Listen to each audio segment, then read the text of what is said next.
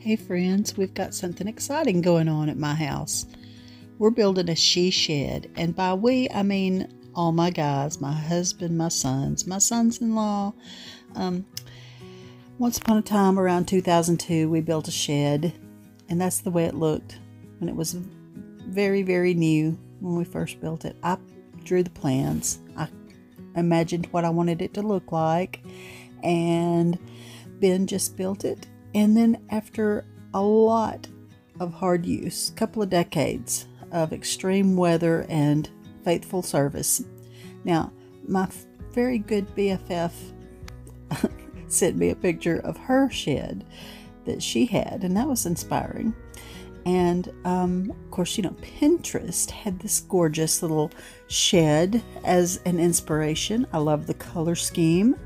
I loved the way the gables are offset on this. And that was interesting to me. And this one showed, I think it's actually a house, but it showed, a tall addition on the right.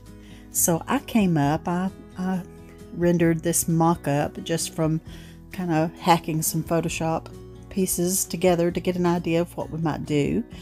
And then we improved the doors. I actually think I'm going to use the color scheme from the little Pinterest image. I'm going to repaint. It hasn't been painted since 1999 or whenever, 2002. That's terrible. Okay, so from the side, the original shed is 10 feet front to back, and the new part would be 22 feet front to back, and we'll just center it. Well, by the time we decided we were really going to do it, it was dark, and we went outside in the dark and took flagging tape so that we could see exactly where it was going to, sit. And wow, there's a canoe, there's a chain link fence that a tree has fallen on it that's already partially down, and it's going to have to be removed. But you can see it gives us an idea of just exactly where it would sit, and we decided, yes, this is a good idea, let's go for it, let's do it. I can't tell if that's Sam or Joel, but both of them were out there that night. You know how when you first get an idea how exciting it is? Well, the next morning came, and I had to go out there and take pictures of the shed so that I could do my little Photoshop mock-up. That's the side where the dog fence, it's an old dog fence, and a tree landed on it. Oh, it's terrible. And bless it, look at those beautiful doors. That was actually pressure treated wood. I'm not sure how that got so rotten. And you can see that the vines tried to take it over. But all that is going to get freshened up. It's going to get scraped off, and that's the back view, a new coat of paint, and I'm real excited about that. I think that'll be a fun project to do.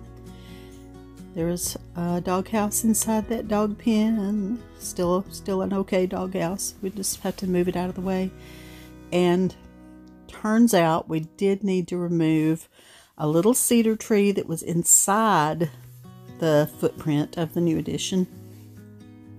And after we got all the footers poured, we realized that the sweet gum tree and one of the pines had some dangerous looking features, including a hole that was hollowed out. And we had a tree service come and bring those two big, huge trees down. That just happened today. All right, so there's my son Sam. And at this point, the chain link has been removed, and Ben Cain does not build anything, just sort of. He put those posts for the chain link fence. He poured so much cement that it took a lot of effort to get those posts up. But they got them up. And here's Ben going over the area with his tractor, his Toro. And we kind of made an event of it. There's a couple of son-in-laws and a couple of sons, and of course grandchildren. There's Margaret Ann, little doll. She couldn't miss a thing. She had to be out there in the middle of everything. And like I said, Ben can't build anything just sort of. So the four corners and the middle of each side and the center, very center of the building, all had to have concrete footers. Oh, this little helper got tired and she had to come in the house for a little time out. That's how I felt, Claire. That's right there. That's exactly how I felt about it. So they worked into the night. They had a work light out there, and they mixed and poured concrete. 100 bags worth of concrete, of quickset concrete. What in the world? But because they do it themselves, you know, that saves a lot of money.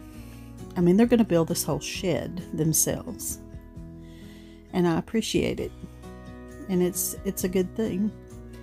Oh, there's my oldest son, Sam, and Margaret adores him. They love their big old bear, Uncle Sam, with his big old Grizzly Adams beard. He looks like a big old gruff thing, but he's a teddy bear. Okay, so, you know, mixing. Look, can you see how much concrete is in the back of the truck? That wasn't even all the concrete that had to be purchased. Oh my word. We did build a little fire out there, and that's my house in the background. Margaret, she cracks me up. She thinks she knows everything, and she does know probably almost everything. Okay, so the next day, we've got some of the footings already in place, already hardened, and a few more to go. Well, like I said, he wants to make sure that under the floor is going to be, you know, really good and sturdy. Someone asked, why didn't you just pour a whole concrete pad? Well, you know, we're not millionaires, and that would have been very expensive, and we're trying to do this on a budget. So, the second night of concrete pouring, it was just me and Ben. Ryan was here for a while, and Joel came out and helped, and of course my dog. And, you know, this is just kind of family time, and it's always been this way. When we do a project, we kind of just do it all together. Joel had been doing a ton of homework. My sons are still in college, so he came out for a break from calculus or something, and then this carried on to the next day. I think this might have been Monday. It was a long President's Day weekend. Monday was President's Day, so Ben was able to stay home from work. And there's my little fire again. You know, just enough to play with, because I'm a camping girl. I grew up, oh my word, so many bags and bags and bags of concrete. And there it is, with all the footers ready. Now, you know, this is the most boring part of the entire build, is this part. Clearing it off, getting it ready to put the floor. We will attach it to the little building, and where that single window is there on the side, we'll turn that into a doorway. Now, you may be wondering what brought us to the place of deciding to build a she shed. Well, besides the fact that my house is bursting at the seams, we've got a very exciting reason to be doing this. Now, this is November of 2020, when my little daughter, my youngest daughter Olivia, this is her wedding day, and we just love Ryan. She picked out such a good one. They recently announced, and so we are all celebrating the arrival, soon to be arriving, Isaac, little boy. And this is wonderful. This is exciting news. We're so happy. Well, it just so happens that Olivia and Ryan have decided to make some changes and to do some things to situate themselves from renters to homeowners. And you know, that's not an easy transition, and there's never really a perfect time to do it. But guess what? Isaac Cade gets to be a newborn baby at my house. And I'm so excited. Look at him with his legs stretched out and his ankles crossed. I think that's the most adorable ultrasound picture I've ever seen. So for this to happen, I'm clearing out 2 of my 5 bedrooms. and hence the building of the she shed. Now what you're going to see here is the tree trimmers, the tree service guys came today. We noticed that a sweet gum tree had a huge hole in it and it was dying, and one of these huge trees, we've got like 75-foot pines in our yard, and another one very close to the shed looked like lightning had struck it and it was dying, and we can't have that. So we called them out and they did an excellent job. Now we'll have a ton of firewood to cut up. They could have taken it away from us, but for us, for a price. But we like to burn fires in our fire pits and all that when we go camping. So we're just going to take care of that ourselves. And by we, I mean all the men. I'll probably help a little. So that's why we're building the she shed, is to make room for Livy and Ryan and new baby Isaac to be here as they transition from renters to homeowners. And we're ever so happy that they're going to be here with us. And my house is big, but I had to have somewhere to put things. So here's some of the sketches that I have drawn just on paper with my pencil, not even anything fancy. And when you see on these sketches things like Olivia's table and chairs, well, that's because Olivia's things had to go somewhere as well. And I am going to clear out, if you want to pause that and get really zoomed in, you can see some of the things that are going to be living out there temporarily. And that's understandable. That's just part of what's got to happen. So we're going to empty out my Rose room and my Grandma Moses room, but the she shed will be a great place for all those things. And like I said, this is temporary. We're also going to, the downstairs playroom is a huge room. It's just sorely in need of a refreshing. On the plans, you can see that along that right-hand wall, I had blocked out some space for shelves, because this is a big deal. I've always dreamed of having shelves to put things.